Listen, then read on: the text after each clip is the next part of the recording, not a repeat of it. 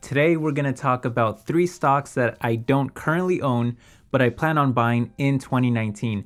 And 2 of those stocks are actually stocks that I've never owned in my entire life. So I think this is going to be a lot of fun. Let's go ahead and get started.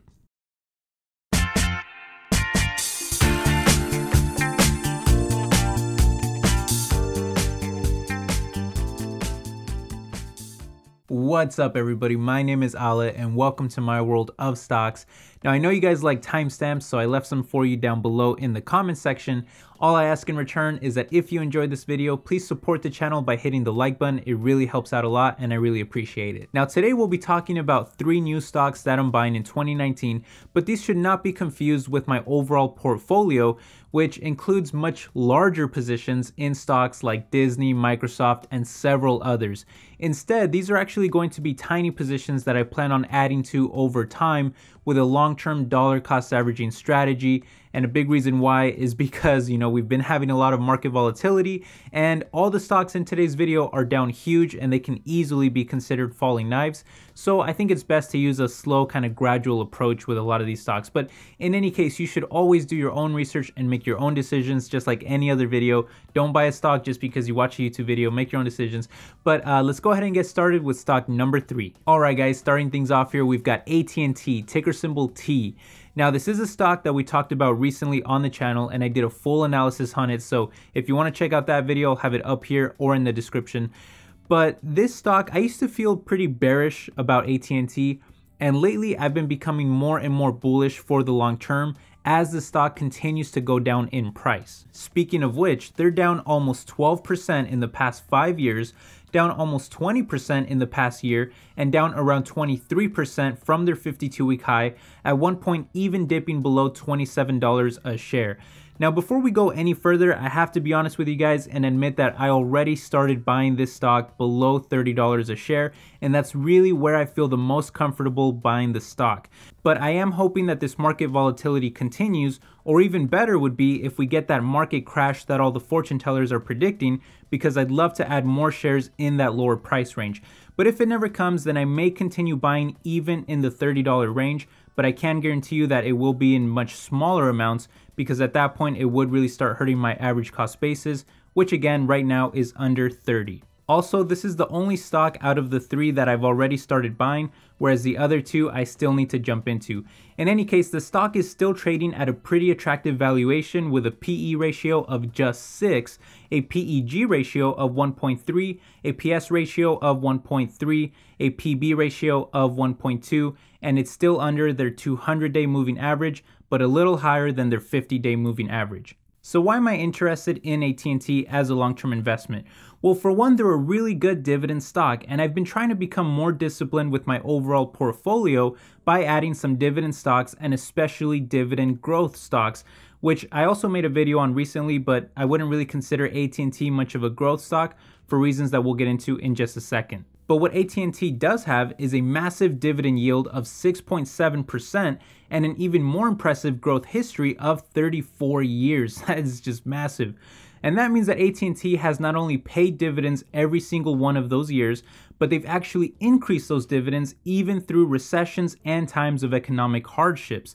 But a couple issues here keeping AT&T from being a true dividend growth stock is that the payout ratio is a little high at 57%. It's not too bad, but it is a little up there. And that 5-year growth rate is really low. However, don't pay any attention to this negative 3% that is listed here. It looks like the Seeking Alpha website may have glitched, because that growth rate is definitely positive, but it's still low and probably around 2 to 3%. But as far as the business goes, I do think that there is some potential growth catalyst that could bring AT&T up out of the stagnant business model that they've implemented in the past, which resulted in 7 straight quarters of revenue decline. That is not a good sign. Now, this was mostly due to AT&T's landline telecom business and their DirecTV subscription TV services, since people are really moving away from those in favor of wireless telecom, especially prepaid versus contract, and as more people figuratively cut the cable cord in favor of video on demand services like Netflix, Hulu, or even Amazon. So those things have been hurting AT&T's business. In fact, AT&T lost 346,000 subscribers in traditional TV this past quarter alone, but actually gained 49,000 net subscribers on their DirecTV Now service, which is more of a streaming service. And the good news for AT&T is that both of those areas of their business have some new growth catalysts. When looking at telecom, AT&T stands to benefit tremendously from upcoming 5G technologies, which they've invested heavily in to build their 5G infrastructure, and we could start seeing 5G services rolled out as early as later this year. And that may lead to the next smartphone supercycle, as well as provide even more growth in areas like the Internet of Things market, including connected homes and especially connected cars and autonomous driving. On top of that, their wireless revenue still jumped by 5% this last quarter year over year, with prepaid ads of over 500,000. Postpaid ads was much lower at just 69,000, but that's still a good sign considering how much people are shifting away from contracts. Now, the other area of transition for AT&T is their shift away from traditional subscription television to more on-demand video streaming services, and their recent acquisition of Time Warner is a huge play on that, as they do plan to launch their own streaming service in 2019 to compete with the likes of Netflix, Amazon, and Disney. In fact, the acquisition gives them the rights to a host of entertainment content, including Turner, Warner Brothers, and even HBO. This includes television and movie content from networks and brands like Cartoon Network, CNN, TNT, TBS, Warner Brothers Pictures, New Line Cinema, Castle Rock, and the list goes on. Not to mention that this also includes the DC universe with hugely popular brands and content from Batman, Superman, Wonder Woman, Flash, and the rest. So you're potentially talking about a really jam-packed streaming service here that can definitely give Netflix a run for their money as long as AT&T doesn't screw it up. But the Time Warner deal seems to already be helping, as this past quarter was the first quarter to include Time Warner, and they were able to finally report positive year-over-year revenue growth of 0.2% on a pro forma basis, which includes Time Warner in the prior year quarter as well.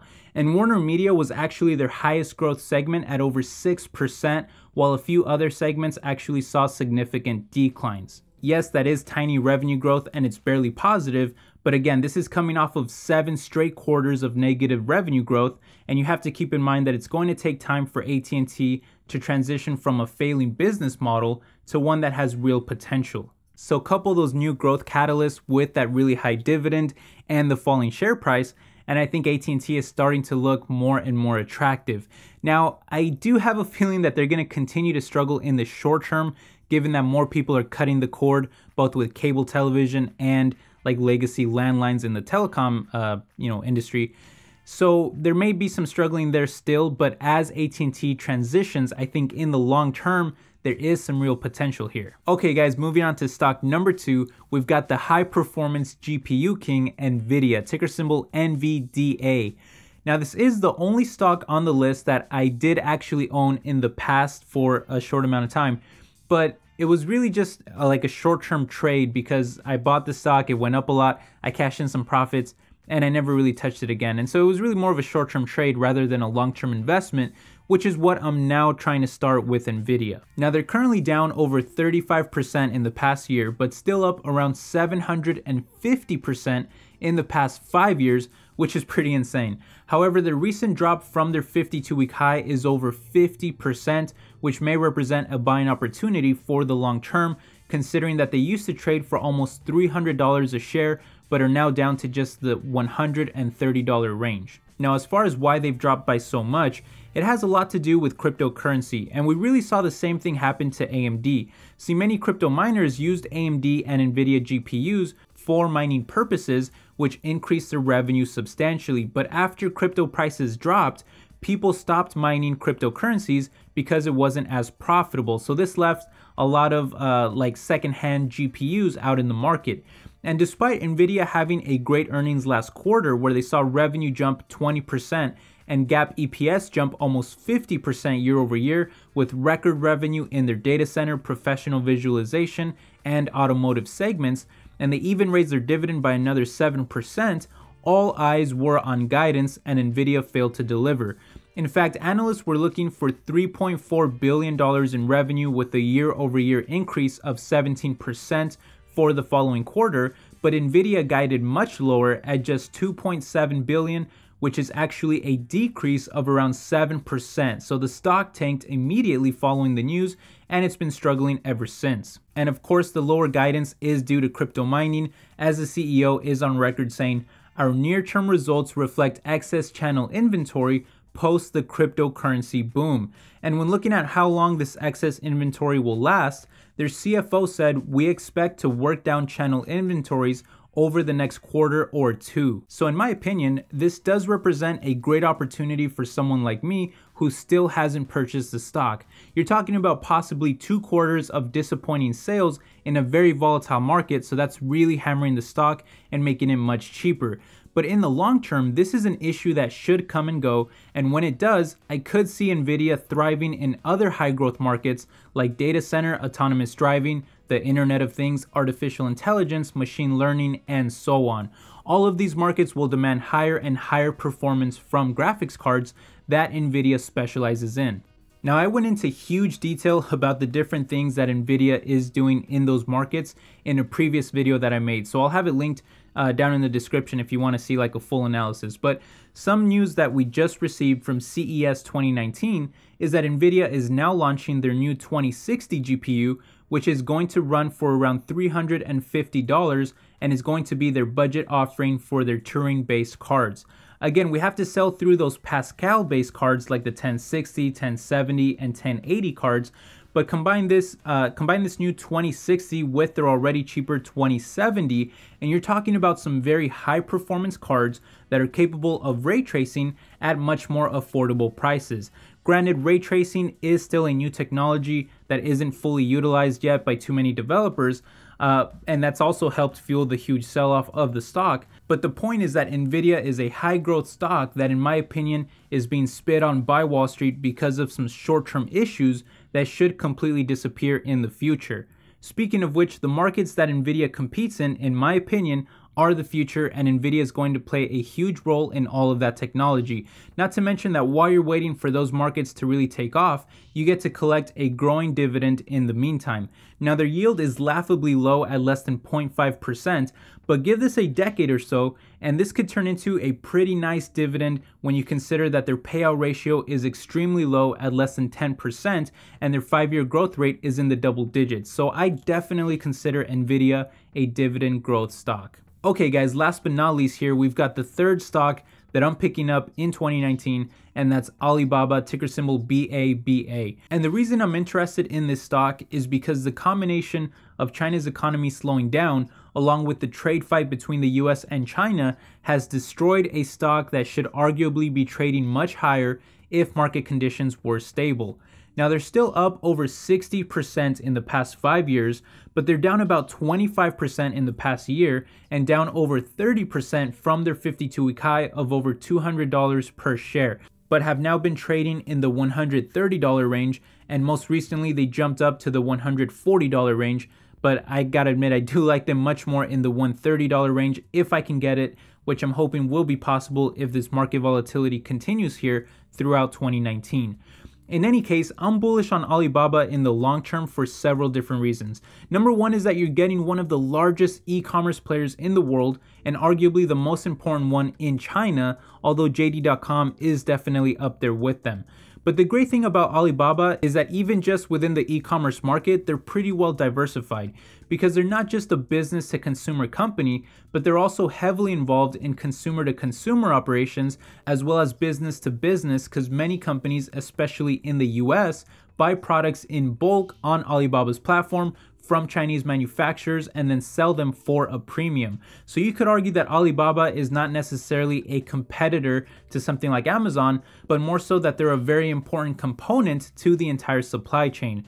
So I think of Alibaba as like a mixture of eBay and Amazon and a few other things that make it this huge player in the global e-commerce market, which by the way still has a tremendous amount of growth left, since only around 12% of global retail sales are currently done online. Not to mention that they have a huge domestic market to tap into in China as well. See, their e-commerce market is projected to grow from around $1 trillion this year to around 1.8 trillion in 2022, and currently less than 40% of the Chinese population even shop online at all.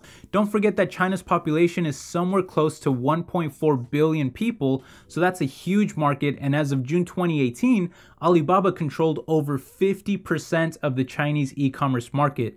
So the way I see it, Baba is already dominating, but the crazy thing is that they still have a ton of room to grow in the future. Not to mention that the Chinese retail market in general is expected to grow to over $7 trillion by 2020, and Alibaba is already trying to take full advantage of that by investing heavily in what they call new retail, where they are upgrading brick and mortar stores and providing them with data analytics, online shopping features, and helping them survive in exchange for integrating Alibaba services and giving them modest stakes in their companies. On top of that, Alibaba is a huge play on the cloud services market, as they're currently the second largest cloud services provider in the Asia Pacific region, only behind Amazon, and they're the fourth largest in the world, only behind Amazon, Microsoft, and Google. All of this success has led to total revenue growth in their last quarter of over 50% and cloud revenue growth of 90% year over year. Those are some really high growth rates. So the way I see it, Alibaba is this huge, e-commerce cloud services provider giant that is really being brought down because of some negative news, like China's economy slowing down and the trade fight between the US and China. But, I think those things will get solved eventually over time. The economy slowing down in China, that might be a little bit of a bigger concern. But I think the whole trade fight between the US and China eventually gets resolved at some point.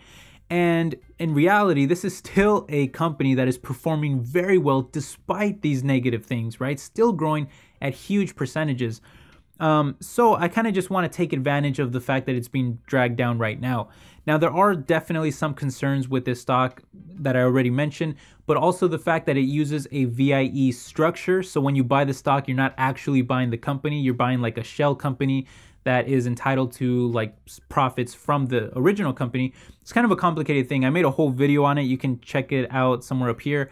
I'll have it linked in the description too. If you're going to be investing in any Chinese company, I really recommend that you understand how the VIE structure works, and maybe check out my video or check out somebody else's video and really understand how it works. But all in all, I am very bullish on Alibaba in the long term, and I would like to hold the stock. Okay guys, I think that just about wraps it up here. I hope you enjoyed the video. If you did, make sure you hit the like button. If you're not already subscribed, make sure you do so. And I will see you in the next video. Stay safe out there. I wish you the best in 2019 and with all your investments. And I'll catch you guys later. Take care. Bye-bye.